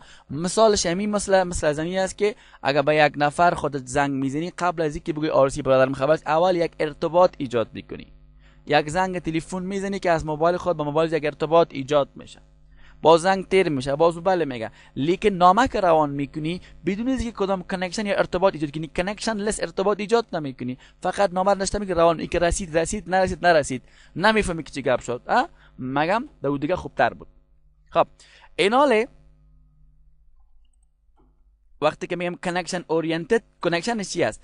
قبل از اینکه ای به ای روان بکنه، اول بین یک چیز به نام سینک روان میشه. سینک ای است که پورت خود تعیین میکنه، میگه از اینی پورت به اینی پورت، صحیح است. باز او میگه ما آماده هستم که تو انتقال بکنم، سینک اک روان میکنه، چیزی به نام سینک اک میگن، سینک اکنالجمنت روان میکنه که باز او پورت را تعیین میکنه، باز تایید میکنه، باز ای چی میشه، باز وقتی که پس اک روان کرد، بعد از این پس برای چی روان میکنه؟ اکنالجمنت روان میکنه که صحیح است، را پس گرفتم و بعد از او کنکشن ایجاد میشه و معلومات رد بدل شروع میشه. لیکن این یک بحث کاملا طویل است. مختصر اگر براتون بگم که شما را گنگس نکرده باشم، این است که قبل از اینکه TCP چیز روان کنه، اول ارتباط ایجاد میکنه، خودم مطمئن میکنه که اون نفر چیزی که روان میکنه میگیره نمیگیره، آماده است، یعنی باز گپ خدا، یعنی زنگ به کسی میزنیم اول نمیگه آروسی است، اول زنگ میگه رخ میکنه نمیکنه، تلفن اوکی میکنه نمیکنه، برقرار میشه نمیشه، باز گپ خدا میزنیم. در نامه گپا نیست، میریم نمیفهم که شاید نفر کوچ کرده باشه، یک جای دیگه رفته باشه. خب acknowledgement اول یادتان باشه، TCP وقتی که روان میکنه، گپ که یک دفعه روان کنه، معلومات که زیاد مشهور قطع میکنه، تقسیمات میکنه، سگمنت میکنه، روان کنه میره. خب حال جالب چی است؟ اکنالجمنت چی معنی میده؟ اعتراف. یعنی وقتی که TCP روان میکنه، اون نفر دیگه باید بگه که من گرفتم بازی دیگه روان کنه، یعنی روان نمیکنه. به طور مثال میگم بله سلام علیکم، اون نگفت که و علیکم سلام، تایید نکرد، نه من میگم بله سلام علیکم، بله سلام علیکم، حالا تایید نکرد، بگه و علیکم سلام، باز من چه خوب هستی؟ گفتم خوب هستی، باز میگه زنده باشی، بازم صحتت خوب است، حیث که تا گپ مرا تایید نکنه من دیگه روان نمیکنم. چی دارم؟ منتظر اعتراف یا تایید هستم. اکنالجمنت یعنی تایید، که اون طرف تایید کنه که این گپ نگرفتم دیگه شب بگو. مگم UDP که روان میکنه پیش از این نمیگرده که بگه چیز که دیگه کلش روان میکنه، دلش کرد شد هر چی نشد. از این خود میگه TCP یک ذره اعتباری یا ریلایبل است، لیکن UDP چی است؟ میگه ان ریلایبل است، قابل اعتبار نیست. خب ریلایبل است، غیر ریلایبل است. این میگه TCP سلو است، میگه کپش سلو است، میگه اول پرسان میکنه که ورست باز دیگر روان میکنه، زیاد بیربارک زیاد داره کرده، خود سلو است. مگه UDP چی است؟ فست. به طور مثال سکن چه مثال خوب، وقتی که ما شما به یک نفر زنگ میزنیم بله سلام علیکم خوب هستی، هیچ وقفه نمیتیم. اینال اگر اینجا TCP استفاده شود بگیم بله سلام علیکم، با طرف دیگه کامپیوتر یا هر سیستمی که است او باید تصدیق کنه که سلام علیکم رسید، باز ما علیکم سلام بگم، در حالی که ما بدون وقفه روان که سلام خوب است، صحت خوب است، نه در بین گپ با وقفه ایجاد نمیشه. پس TCP بسیار وقت میگیره که او تایید کنه، بازی روان کنه، باز تایید کنه. مگم وقت ما شما تلفن میکنیم وقت نمیتیم که در بین ما وقفه به خسته کن میشه. خیلی ایجا پروتکلی که وقفه نمیته، کدام پروتکل است؟ فقط روان کرده میریم بله برش میرسه و علیکم، پس میگه پیش از این نمیرسه که سلام ما رسید، بازو چی بگه، باز ما چی بگویم. اینجا UDP استفاده میشه با تلفن، با ویدیو. وقت نیست که تایید شه. پس چرا که سلام علیکم صحت خوبه جون پشت پشت گفته راستی، سلامت که ورسید باز صبر کنه، باز علیکم تا پس بگه، در بینتون بسیار وقفه میشه، سلامت پس تکرار میشه و جنجال شروع میشه. بنان اینجا کی سلو است، با بعضی کارهای دیگه کار میده، بس ایمیل گپا استفاده میشه، لیکن برای آواز گپا این سلو کار نمیده. یک چیز که تیز اینجا کار داریم. نمبر پروتکل چند است؟ 6 است. و از دیگه چند است؟ 17 است. کدام پروتکل استفاده میکرد؟ HTTP FTP SMTP. و کدامش استفاده میکرد؟ DNS DHCP TFTP و غیره و غیره. خب ای چی میکنه؟ ای وقتی که پیش دیگه TCP روان کنه تقسیمات میکنه. سعی کنین ببینید شما در اینترنت کلاب که میریم 10 نفر است، 10 نفر در اینترنت مصروف است. اینال اتو نمیشه که یک نفر کل ایمیلش بره، کل چیزش روان کنه، عکس خوران کنه، بعد منتظر بونه. اینال سرعت اینترنت تقسیم 10 نفر میشه، کمک از نفر اول میره، کمک از نفر دوم میره، یک وقت از کلش مکمل میشه، عکساشون بر نفرهای دیگه میرسه. یعنی سرعت اینترنت تقسیم از یا میشه. خیلی معلومه میده که TCP برای از اینکه روان کنه یک جایی روان نمیتونه، امو چیزی که روان میکنه اول تقسیم میشه، نمبر میزنه، اورا تقسیمات میشه، نمبر میخوره، باز یک دانه چی میشه؟ روان میشه. متوجه هستین؟ و وقتی که روان میشه البته چی میشه؟ اول سیکونس میشه، پس نظمش تقسیمات که شد ترتیبش جور میشه که 1 1 2 1 3 1، یعنی به این معنا که ترتیب جور میکنه اول ای است، باز ای است، باز ای است، تقسیمات میشه به ترتیب روان میشه، سیکونس میشه. لیکن ایده تقسیمات که میشه به ترتیب روان نمیشه، فقط هم تو روانش میکنه، اون طرف دیگه خودش میفهمه کارش.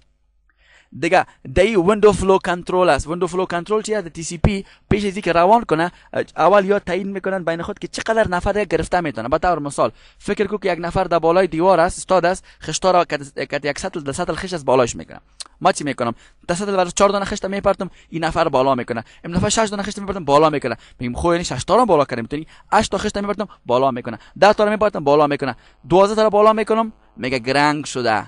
او میگم خیانه که آدم تواناییش چند تاست؟ 10 تا خشت بالا کردن میتونه. ایرا ویندوینگ میگن، فلو را جریان کنترل میگن توسط ویندوینگ که نگاه پا کنترل میشه تی سی پی، لیکن در یو دی پی نگاه پا نیست. بنان در یو دی پی نه منظم میکنه، وقت تقسیمات که میکنه ترتیبش هم جور نمیکنه و ویندوینگ هم نداره، یعنی این موضوع نداره که از طرف مقابل پرسان کنه که چقدر گرفته میتونی که من روان کنم.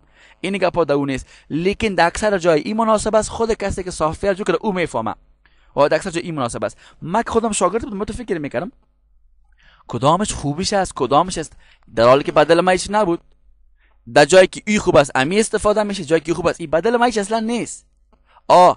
ای کسی که جور کرده خودش بهتر میفهمه که با کدامش چی خوب است. لیکن ای که اگر من کدام کسی هستم که چیز جور میکنم باز من انتخاب میکنم، اون نظر به گپ است که باز من بسیار بفهمم باز که پار انتخاب کنم. در غیر از او هیچ ما شما سر کار نداریم. مثلا به حساب آواز تی سی پی هیچ کار نمیده، میبینیم که آواز قطع نمیشه و مشکل نداره، مگر به حساب ایمیل باز تی سی پی خوب کار میده. بنان خودشان میفهمه که به کی چی را با کدام بخش چی استفاده بکنن. درست است؟ اینجا یک پروسه داره که قبل از تی سی پی چی میکنه؟ تی سی پی قبل از اینکه گفتیم کانکشن اورینتد اول یک ارتباط ایجاد میکنه، یک چیز به نام 3 way هندشیک میگن. چی میگن؟ 3 way هندشیک یعنی 3 way سه طرفه هندشیک قول دادن و چی میگن اگریمنت بین از یا چی میشه چی میگن سلام علیکم میگنش، نه هندشیک قول میتونم برای یکی دیگه. بنابراین قبل از اینکه معلومات رد بدل شوه اول بعض چیزا را که تی سی پی امرای طرف دیگه جور میان، دو طرف قناعت میکنن به او با سیستمی که دارن اردوشون باید راضی شون، باز شروع میکنن با تبادله. مثلا روان میکنه که سینک زیاد وقت نمیگیره نگه پاس سینک مثلا نشته میکنه سینک روان میکنه، مثلا پورت 1024 در پورت 80 روان میکنم سیس، بازی چی میگه سیس ما از طرف 80 پس 120 جواب میدن بله من میتونم که بگیرم. این باز چی میگه؟ خب میگه گپت بر من رسید، خیلی بکنم شروع کنیم به انتقال معلومات. درست است؟ خب ای هدر میگیم، هدر تی سی پی هدر است. هدر چی است شاگردا؟ ما گفتیم وقتی که معلومات در هر لیر میرسه باز هر لیر معلومات خود اضافه کرده میره، باز ختم که میشه در پایین بلور انکپسولیشن میگه مکمل میشه. فکر کنین که این موتور تی سی پی است. این موتور تا وقت حرکت نمیکنه که این فرمش خانه پوری نشه. این حال بسیار سرویس ها داره. یک هتل که 20 قسم نان داره، در مینوشون 20 قسم چیز باید خانه پوری، 20 قسم موضوع در ذکر است نه، لیکن اگر 2 مینو داره 2 دانه کم. پس تی سی پی بسیار گپا داره. قبل از اینکه معلومات انتقال بده باید این خانه پوری شه. مثلا سورس پورت، دستینیشن پورت، سیکونس نمبر، اکنالجمنت نمبر، 4 بیت لن باز ریزرفد است، باز ANS است، باز موضوعات که 16 بیت ویندوز سایز است، باز چک سمش است، ارجنت پوینتر آپشن، یعنی مکمل که خانه پوری شه باز حرکت میکنه. یعنی که زیاد وقت میگیره، بیروباره که چیز گپای زیاد است، سهولتای زیاد است، خب وقتم زیاد میگیره. لیکن یو دی پی هدر یو دی پی این چیزا رو خانه پوری میکنه، شروع میکنه با بردنش. فقط پورت سورس پورت از کدام پورت به کدام پورت، لنتش چه رقم است، چک سمش دیتا. یعنی بسیار ما تشریح نمیخوایم براتون بکنم، فقط سعی کنین که موتور تی سی پی تا که این رو خانه پوری نکنی حرکت نمیکنه. تایست موتور یو دی پی تا که این رو خانه پوری نکنی حرکت نمیکنه. کدامش بیر بارک زیاد داره؟ تی سی پی. کدامش سلو است؟ کدامش وقت زیاد میگیره؟ ای است. کدامش اعتباری است؟ اینی است. کدامش زود خلاص میشه؟ کدامش تیز است؟ کدامش است؟ یو دی پی است. بس برای آواز ویدیو از استفاده میشه از یو دی پی، لیکن برای دیگه بخش از چی؟ از تی سی پی استفاده میشه. امی 3 way هندشیک کی بود نه که پیش دیگه روان کنه تی سی پی که عمل ارتباط ایجاد میکنه که ما از اینی سافت ویر میخوایم که تو به ارتباط بگیریم، تو میشنی میگه ما هستم میخوایم مثلا گپ تا فهمیدیم بیا ارتباط بگیریم. اینی ارتباطی که ایجاد میکرد ایرا کانکشن اورینتد از این خاطر میگفت نه یک ورچوال سرکت یا یک ارتباط ایجاد میکرد که این ارتباط سه طرفه یا 3 way هندشیک یو دی پی اصلا ایجاد نمیکنه. یو دی پی provides no 3 way handshake کانکشن ایجاد نمیکنه. نو فلو کنترل چو اندازه رو نمیخواد بفهمه چقدر گرفته میتونه. نو سیکونسینگ، نو منظم کردن، نو اکنالجمنت و توقع نداره که طرف دیگه بگه به من رسید که باز دیگه روان کنه. اعتراف کار نداره. بنا نو هندشیک، نو فلو کنترل، نو سیکونسینگ، نو اکنالجمنت or data received from the sender as required by UDP. بسیار گپ خوب است. این پروتکل که ما شما دیدیم اینجا میم. حالا پیش میریم وظیفه TCP UDP را فهمیدیم که چقدر فرق امرا یکی دیگه داشتن. حال نوبت اینترنت لیر است یا نتورک لیر است که این پروتکل ها داره که با آشنایی داشته باشین. گفتم که ICMP اینترنت کنترل مسیج پروتکل در کدام لیر کار میکنه؟ نتورک لیر. این پروتکل ICMP در کدام لیر است؟ نگوین که در اینجاست. ICMP در کجاست؟ در نتورک لیر، اینترنت لیر است، در این اپلیکیشن نیست. خب ICMP وظیفه‌اش چی است؟ گفته که وظیفه‌اش همی است که Management Protocol Messaging Services Provider. تمام مسیجایی که رد بدل میشه کار ICMP است. ARP Address Resolution Protocol finds the hardware address of a host from known IP address. با اساس IP مک پیدا میکنه. Reverse ARP که ARP بود معکوس ازی. هیچ وقت با درد میخوره. میگه کمتری که دیسکلس است، کمتری که هارد دیسک نداره، آرس ندارش موضوع دیگه است. اکثرا یک در ویندوز در MCC 2003 یک چیز به نام RIS میفهمن، ریموت اینستالیشن سرویسز، که یک کامپیوتر سی درایوش خراب بود، سی نمینداختی که اینستالشن کنی. چی میکردی؟ نتورک کارت که نتورک داشت، کیبل نتورکش وصل میکردی در کامپیوتر دیگه که سرور 2003 می بود، باز در ویندوز XP فالش میموندی. باز ای از طریق نتورک کارت خود از طریق کیبل که به اینترنت میبره، باز ای چی IP خود نداشت، باز درخواست IP مک داشت، درخواست IP میکرد. اینا سوالی است که مکش معلوم IPش نامعلوم نه. اینا IP زرا داشت، باز کی کار میکرد؟ ریورس ARP کار میکرد. این تو موضوعات است. سو ببین که خلاصه ببینیم مثال اپلیکیشن لیر کدام پروتکل است؟ FTP HTTP SMTP. مثال هاست یا ترانسپورت لیر چی است؟ TCP UDP. مثال اینترنت یا نتورک لیر چی است؟ IP. مثال نتورک اکسس پوینت ایترنت چی است؟ ما شما وقتی که کیبل استفاده میکنیم که سرعتش 10 Mbps است، وقتی که از استفاده میکنیم ایترنت است 10 Mbps و 100 که باشه فاست اینترنت است، 1000 باشه گیگابایت اینترنت است و فایبر باشه 50 DI میگنش و غیره و غیره. ایناله اینجا میخوایم چند گپ براتون بگیم. ایترنت تکنولوژی است که در لند لوکال ایر نتورک استفاده میشه. also what is ethernet؟ 802.3 ایترنت که سرعتش 10 Mbps می باشه ایره چی میگن؟ 802.3 ایترنت. فاست ایترنت که سرعتش 100 Mbps می باشه ایره 802.3u میگن. صحیح؟ و 1000 که می باشه ایره 802.3z or 802.3ab میگن. کیجا خوب تر براتون تشریح میکنم. خب اینجا براتون این گپا را باید بگویم یادتان باشه وقتی که 10 بیس 2 میگیم یادتان باشه معلومات داشته باشین بهتر. 10 بیس 2 چی را میگه؟ کیبل که در پشت تلویزیون وصل میشه کوکسیال میگن. نه کوکسیال میگن، کوکسیال کیبل کوکسیال میگنش. کوکسیال میگه ما شما این کیبل که ما شما پشت تلویزیون نصب میکنیم یکی نازکه کسی که دبلش است. نازکش 185 متر کار میده، دبلش که تا 500 متر کار میده. یادتان باشه نازک و دبل داره. تنتش نازکه است، تکنتش دبلک است. پس یادتان باشه 10 بیس 2 اونو کیبل را میگن که کیبل کوکسیال است که پشت تلویزیون وصل میشه و سرعتش 10 Mbps است و 185 متر کار میده. 200 اقیش 185 متر است. 10 بیس 5 که است امو کیبل کوکسیال میگن که پشت تلویزیون نصب میشه، دبلکش است و کوکسیال کیبل که چی است؟ تک است، دبل است، لیکن چقدر 10 Mbps سرعتش است، 500 متر کار میده. صحیح؟ و 10 بیستی که میگم کیبلای است که ما شما چی میگیم؟ میره توستد پیر میگیم که رنگ ها داره، وایت اورنج وایت گرین که وازش میکنیم مثلا 4 دونه جوره داره که 8 لاین میشه. یه رقمی لاین هاست. این است سرعتش چقدر؟ 10 Mbps است. چند متر کار میده؟ 100 متر کار میده. وقت 100 بیستی میگیم امو کیبلای است که جورای تولدگی داره، توستد پیر میگن. این کیبلای که در شبکه استفاده میگن کات 5 میگنش یا کات 6 میگنش. کات 5 اکثر نیست که سرعتش 100 است. کات 5 است که سرعتش 100 است و 100 متر کار میده. به ارتباط کیبلینگ در آخر یک لکچر جا داریم که دو مکمل بسیار به شکل خوب تشریح کردیم، بسیار گپا را گفتیم براتون. 1000 بیس SX این کیبل فایبر است. یکی LX است یکی SX. یادتان باشه 1000 بیس SX کیبل فایبر. یکی فایبر دو رقم است، یکی مالتی مود است یکی سینگل مود است. که مالتی مودش رقم است که در فایبر یک رقم است که در بینش به شکل نور البته سیگنال رکت میگه نور است نه یک موج نوری تو رفته میره تیز یکی است که چندین دانه باز چندین موج نوری میره در بین کیبل چندین موج از به این شکل میره او که یک دانه میره بسیار فاصله زیاد کار میگه چندین دانه که میره باز او فاصله کم پیش رفته میتونه کمش یک دانه که میره یک موج نوری که دو میره او چی میگن سینگل مود میگن و اگر چند دانه میره باز چی میگن مالتی مود میگن درست است خب اینیش که است البته سرعتش 1 جی بی است یعنی 1000 ام بی پی اس است 1024 میگن دقیقاً 5 متر بیشتر کار میته و این رقم دیگهش که است با سینگل مودش است که فاصله 1 جی بی امو اندازش 1 جی بی است و بیشتر از 3 کیلومتر کار میته این خوبتر در صفحه دیگه میبینیم به اینجا ببینیم چند چیز یادتان باشه که براتون من نشون بدم اینا باش که یک کار کنیم که براتون ما پوینتر آپشن هایلایتر اینی رسای کنیم اگر 1000 بیس الکس نشته می باشه در کدام سویچ سیکنड چی که پس انواع کیبل فرق میکنه یکی SMF سینگل مود فایبر است یکی مالتی مود فایبر است سینگل مود اونوش است که فاصله زیاد کار میته مالتی مود فاصله کم کار میته اینا سعی کنین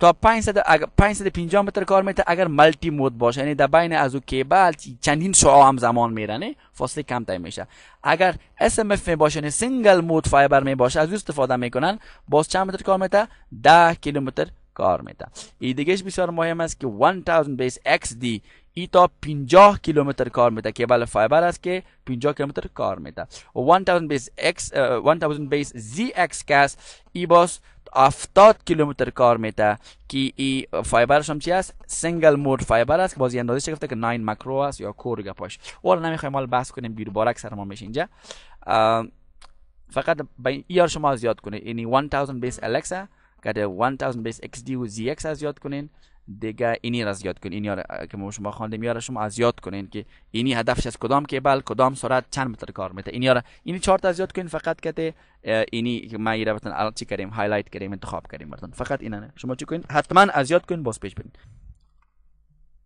پس سر OSI مدل میم دوباره چرا OSI مدل را میخوانیم به خاطر از اینکه یکی تشریح میکنه که ارتباطات چگونه در شبکه صورت میگیره ایره ما شما فهمیدیم که راستی وقت که همتری روان میکنه اول معلوماتش میاد ترانسپورت پورت نمبرش تعیین میشه باز میاد نتورک آی پیش معلوم میشه باز میاد دیتا لینک باز مکش معلوم میشه باز فیزیکال کیبل میره باز طرف دیگه که میاد او پس چی میکنه او پس اون معلومات خدا پاک میکنه به این معنا که مک چک میشه باز از مک بالا میره آی پی چک میشه باز پورت چک میشه دو بالا را میره پس پروسه ارتباطات تشریح شد که به این شکل کار میکنه که مثلا TCP است وظیفش انتقال از UDP است لیکن پروتکل‌های دیگه است که باز از طریق از با استفاده با کمک از میره میبره معلومات یا را فهمیدیم دوم در قسمت نتورک ترابل شوتینگ کمک میکنه اگر نتورک ما مشکل داره برای اینکه مشکل رو حل کنیم قدم به قدم برای ما شما راهنمایی میکنه تا بالا ما راهنمایی نکرده چطور راهنمایی میکنه این گپ ما نفهمیدیم بیاین که ثابت کنیم که واقعا OSI مدل در قسمت ترابل شوتینگ ما را کمک میکنه به طور مثال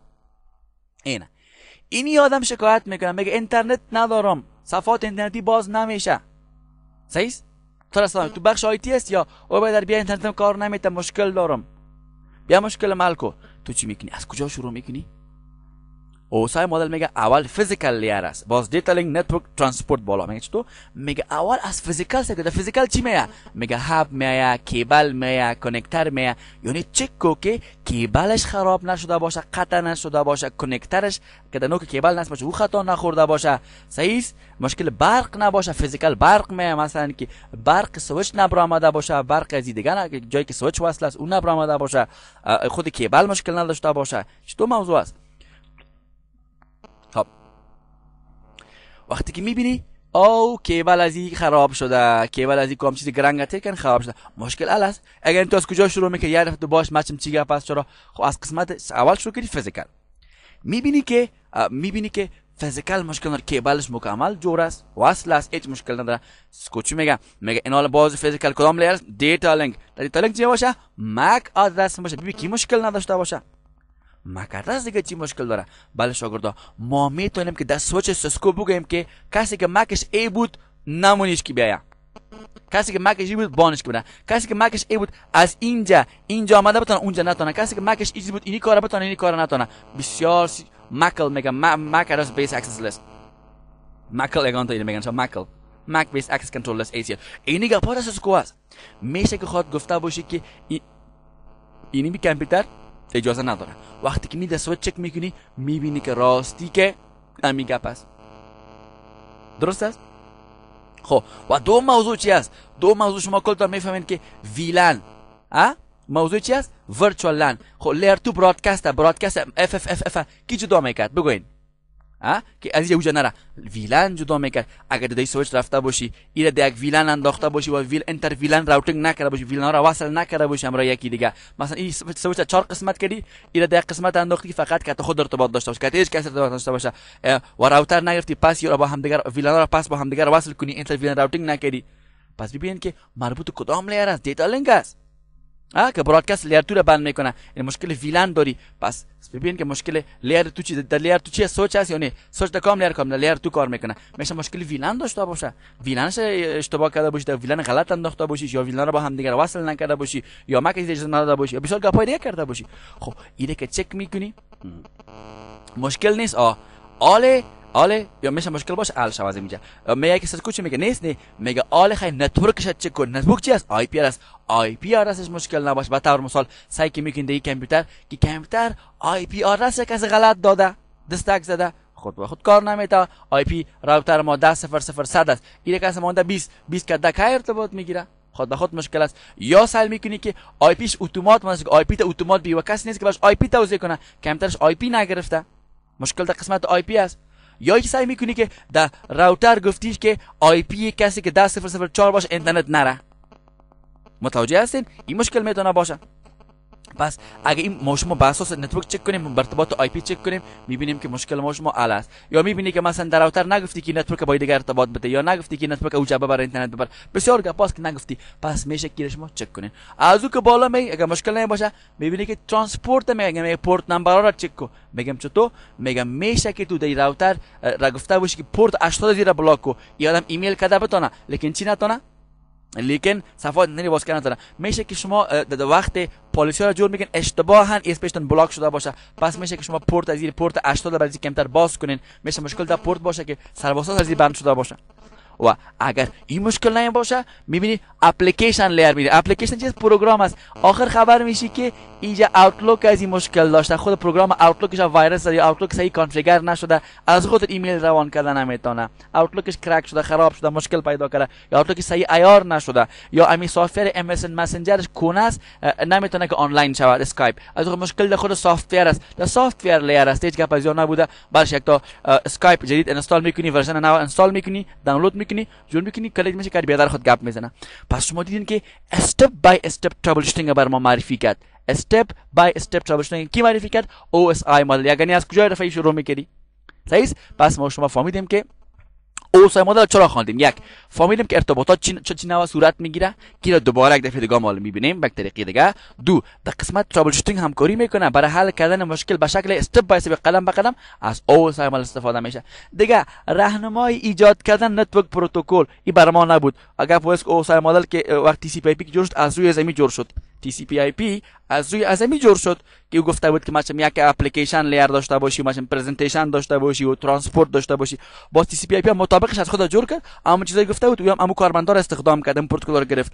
و گپ آخرش برای استاندارد سازی است که کمپانیایی که سافتور جور میکنن و هاردور جور میکنن و بعضی گپا رو باید در نظر بگیرن که تا می وصلشن در کل کمپانی ها قابل استفاده باشه. کورا میگن که چندین مانیفکتچر اینتر آپریت بین همدیگر کار کرده بتونن. که از این نگاه ما اینا نخواندیم، از این نگاه کی بخونش؟ از نگاه هم کمپانی ها بخونش. ما فهمیدیم که میگه استفاده میشه ای که کدام گپا رو در نظر بگیریم که استاندارد جور شوه. ما خود دیگه بخشا رو نمیتونیم بفهمیم و بخش کاملا جداست برای پروگرامرها، به کسایی که دیزاین جور میکنن بخش هاردور گپا را. خیلی برای راهنمای ساختن پروتکل یا هم برای ما از این نگاه ما نخواندیمش، چرا که ما خود نمیتونیم که پروتکل جور کنیم. از اون نگاه ببینیم کتاب ها نوشته شده و از خاطر دو موضوع اساسی ما شما دیدیم که خبر شیم که ارتباطات چی نوع صورت میگیره و ترابل شوتینگ چطور از طریق از ما کمک میتونیم. و بعض نام‌ها را فهمیدیم که لیر 3 و لیر 4 و لیر 5 این گپا هم درست نه، لیر 2 سویچ و لیر 3 سویچ و لیر 2 آدرس و لیر 3 آدرس به اصطلاحات بلد شه.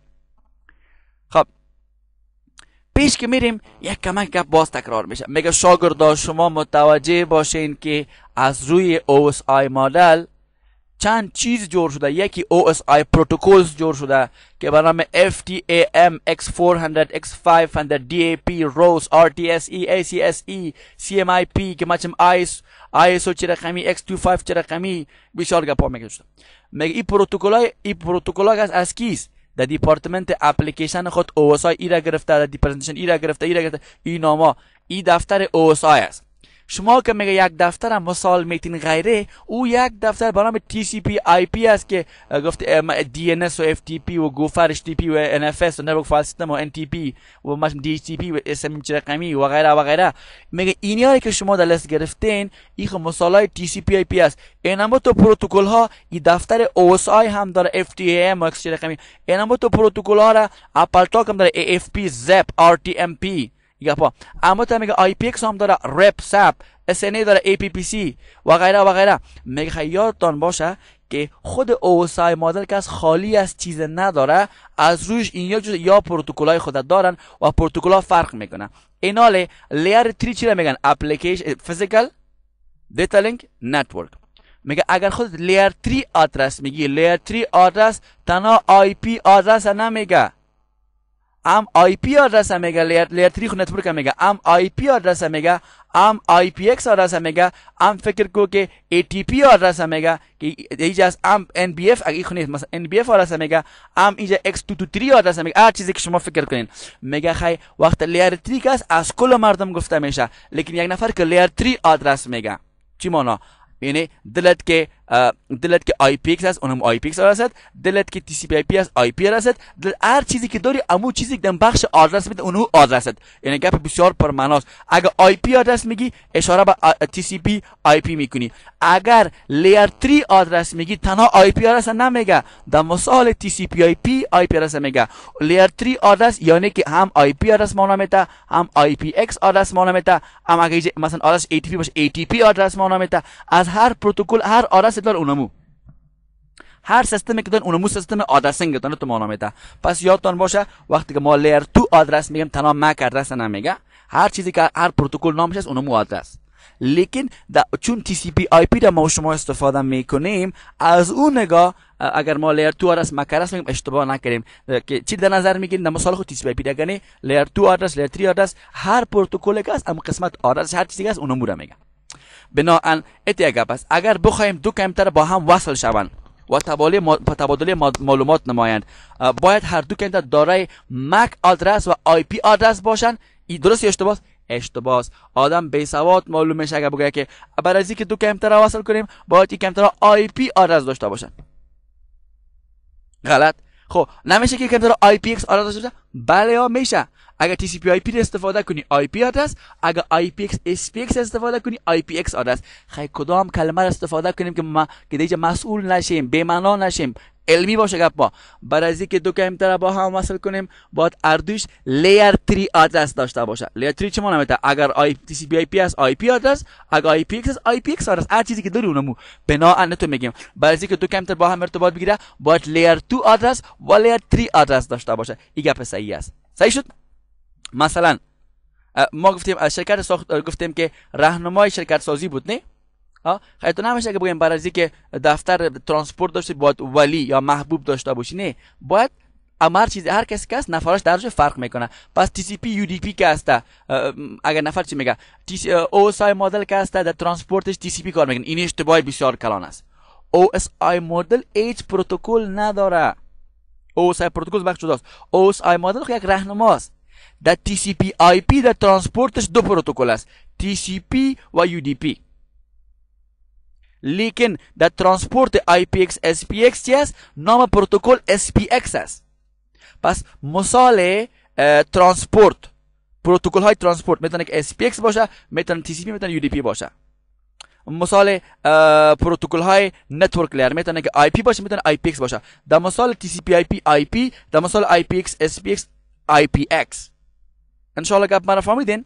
پس لیر 3 آدرس IP آدرس اگر بگیم اشتباه، ام IP آدرس میگه، ام IPX آدرس میگه. پس متوجه باشین IPX آدرس هم اردوش میتونه طرف اشاره کنه. سو لیر 3 آدرس میتونه که IP آدرس باشه، میتونه IPX آدرس. لیر 3 آدرس تنها IP آدرس اشتباه. لیر 3 آدرس تنها IP آدرس اشتباه. لیر 3 آدرس IP آدرس و IPX آدرس صحیح. ان شاء الله که گپ مرا فهمیدین. اصلا کدام ویندوز داری، یعنی که فقط مایکروسافت است به معنا که بس کدام اپراتینگ سیستم داری، میشه که ویندوز نباشه، نتویر باشه، بگیم کدام اپراتینگ سیستم داری. Layer 3 address میگه I do think there is a problem in configuration of layer 3 addresses. من مطمئن هستم که در قسمت آی پی ادرس هایتون مشکل دارین، یا آی پی یا آی پی ایکس هرچی که دارین اون بخشتون مشکل داره. صحیح؟ alright. چرا اوس آی مدل میخوانیم؟ دل ما میشه که میخوانیم. چرا میخوانیم؟ خب به خاطر از این میخوانیم که ارتباطات در شبکه چگونه صورت میگیره. یک، به خاطر از این میخوانیم که در قسمت ترابل شوتینگ نتورک بر ما راهنمایی کنه. اوس آی مدل یک راهنمای قدم به قدم برای ترابل شوتینگ نتورک است. در قسمت ایجاد کردن نتورک پروتکل هم راهنما است، یا راهنمای ایجاد پروتکل نتورک است، مانند TCP IP IPX SPX و نمره رقمی دیگه که از این نگاه نخواندیمش. و برای استاندارد سازی هاردور و سافتور دیگه پاس استفاده میشه که ایران بر ما ارتباط نداره. از خاطر دو موضوع خواندیم که انشالله یاد گرفتیم. ایناله میریم ما شما اثر یک لکچر جدا را میبینیم که بر ارتباط OSI و TCP IP است، لیکن اون لکچر کمک اشتباهات داشت، از خاطر استفاده نکرده بودم. حالا که خوب فهمیدین اون اکسل میکنیم که بیخی دیگه براتون واضح شه و اصلا ترسش گم شه.